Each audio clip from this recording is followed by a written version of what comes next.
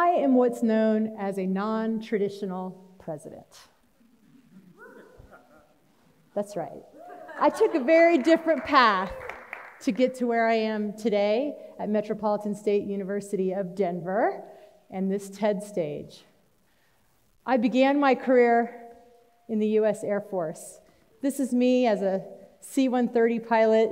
I must have been 25 years old, flying somewhere over the Pacific.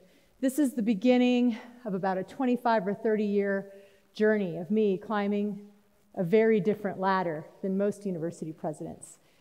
Instead of being a professor and then climbing the ladder into university administration, I climbed into a very different administration, the Obama administration.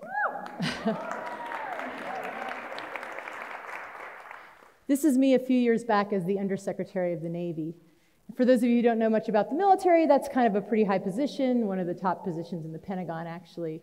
The number 2 position, civilian, appointed by the president for the United States Navy. So you might ask, why would somebody like that want to come here and have a job like this? Well, the short answer is I got fired. Like all of us in the administration, we had to move on. But that's just why I left. But why did I come here?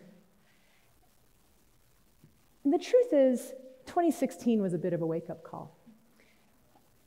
For me, personally, I had been climbing this ladder. I had been focused externally on America's role in the world. And what I realized during that year, during that election year, was that something else was happening in this country that I hadn't really noticed, or I hadn't paid as much attention to. But other people had been. There was a group of economists led by this guy, Raj Shetty, out of Stanford, that put some research together to demonstrate that there actually was something happening in this country. And it was the fading of the American dream. Now, this chart shows that it actually wasn't just a fiction or something people felt. It was something that was real. If you were born in the 1940s, the baby boomer generation, you had a 90% chance of doing better than your parents. That was sort of the definition of the American dream. If you were born in the 80s, and those are the millennials today, you had a 50% chance. And you could say, well, so, the economy changed and, post-World War II era or whatever else. But there's something else got my attention, too, that was in their report, and that's what I would call the big American dream. The chance that if you were at the bottom part of the socioeconomic scale, if you were poor, what are your chances of getting up into the higher reaches of our economy? And in America today, your chances are only 7.5%, which sounds pretty bad. But here's the kicker. In Canada, 13.5%. So I'm not cool with that, right? I mean, Canada is kicking our ass in the American dream. Like, how did that happen, right? So, a lot of dialogue and debate over this issue ensued that I was reading about. And a lot of people pointed to the elite universities in this country. And they said, there are more people at those universities in the top 1% than there are in the entire bottom 60, and that's not cool. We need to get more people into those schools so that they can achieve the American dream. That's probably a pretty good argument, but I kind of took a different tack. I came here instead.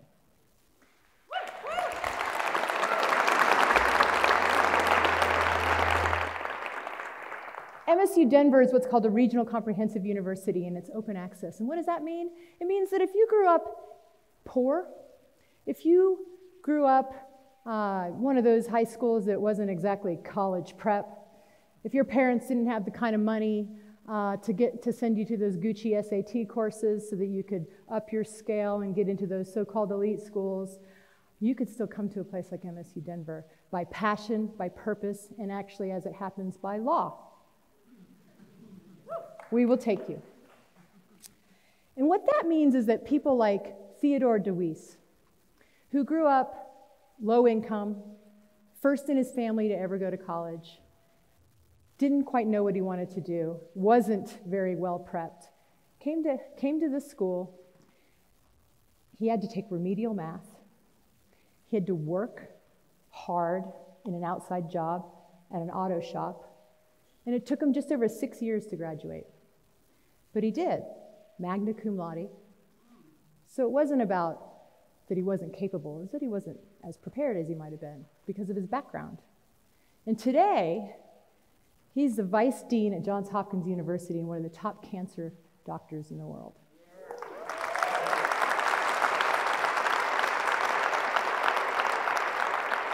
So that's the kind of thing that happens at schools like this. And these kinds of schools, it's not just here, there are a number of them around the country, and they're right under your noses. That's the kind of thing that happens, that can happen. But there are some challenges that I've learned. As I've been told, being a university president is the hardest job in the world. And one of the things that makes it hard is what people say about higher ed. Okay, so people say, yeah, it's getting expensive, it's out of touch, and here's the one I really don't like. And you know, college, it's not really for everyone. You know, maybe not everybody needs. What? You know, is that what you tell your kids? I know it's not what the rich people tell their kids. You know why I know that? Because some of them are going to jail for spending $500,000 to get their kids in the side door of those other schools.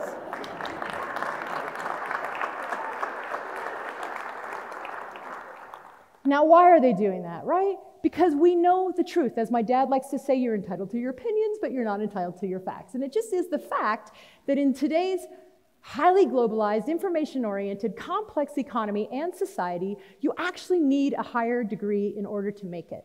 Not only that, you are exponentially more likely to make more money. You're going to make, by some research, over $1 million more in your lifetime.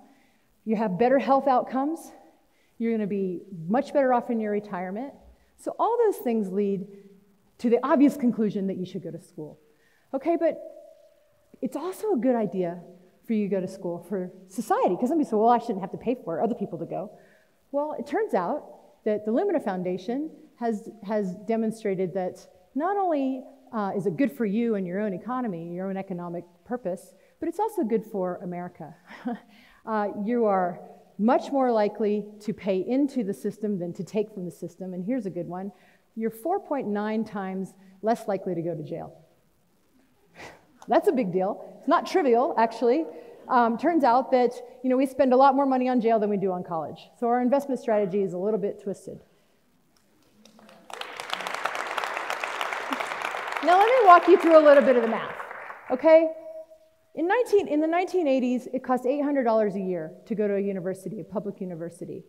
At $3.10 an hour, which was the minimum wage, that meant you needed to work 6.5 weeks in the year in order to pay your tuition, or 8.7 part-time. Now that's a summer job, folks, and that's how a lot of us did it. That's how a lot of the Fortune 500 CEOs did it, actually. But their kids, 2018, $10,230 a year, $7.25 an hour, means you gotta work 35 weeks to pay just your tuition and nothing else. So what does that mean? It means there literally are not enough hours in the day, weeks in the year, to work your way through school like people used to do, right? Those are the numbers. So how did we get here? Well, it turns out that all of us who sort of thought we put ourselves through school in the 1980s, we had an angel investor. It was called the American people, paying 60 to 80%, depending on your state, of the tuition, and the students paid the rest. But today, in Colorado, it's flipped. That's the primary reason college is so expensive today, is the disinvestment, the systematic disinvestment that we have made in our society. I'm not okay with that either, frankly. And we also, not only have we disinvested, I mean, we basically pulled the ladder up behind us. We achieved the American dream, turned around, pulled the ladder up on our own kids, right? And then we do something else that's even worse, or not even worse, but also that complicates it, is that we tell them that they still have to do it the same way we did it.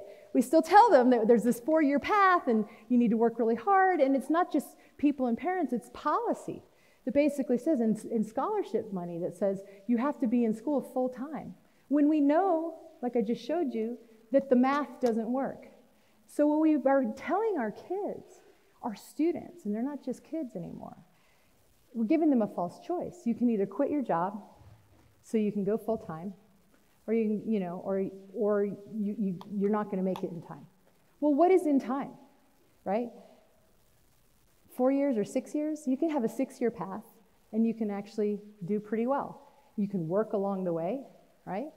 And then when you graduate, follow me on this, take a little bit longer than 4 years, work along the way. Now you graduate with less debt and a job skills.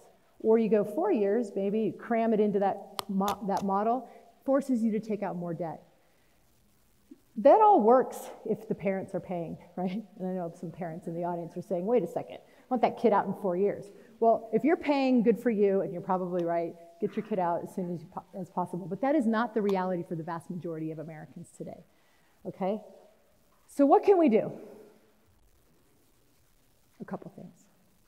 Number one, let's fix this, okay? Legislators, taxpayers, voters.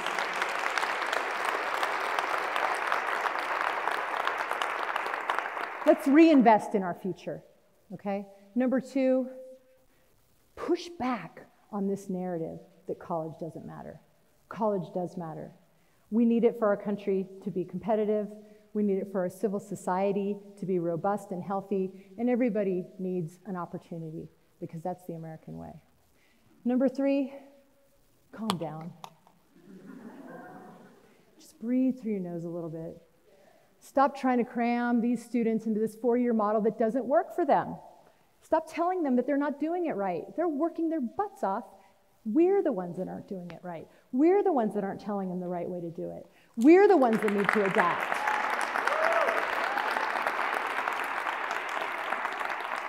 So if you're an employer out there, partner with schools like ours. Get left of the graduation timeline and help students along their way. Give them tuition assistance. Give them flexible work hours. And if you're a university, craft different kinds of pathways. We can do this. If you're a donor, rethink that full-time requirement for your student, because most of them are working 30 to 40 hours a week, and I just told you about how the math doesn't work. So what I'm saying is, join me on this mission. It's going to take all of us to toss that ladder back down for the next generation. It's going to take all of us to ensure that the American dream isn't just a dream, but that it's a possibility.